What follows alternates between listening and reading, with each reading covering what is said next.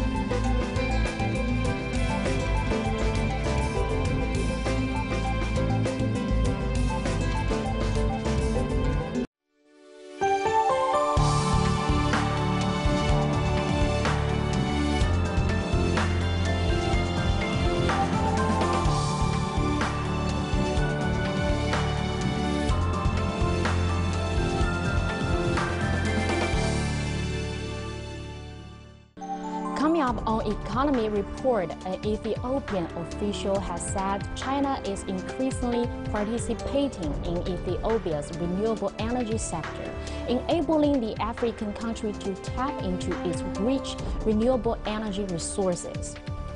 An IMF chief has warned that the impact of Russian-Ukraine conflict will contribute to forecasted downgrades for 143 economies this year.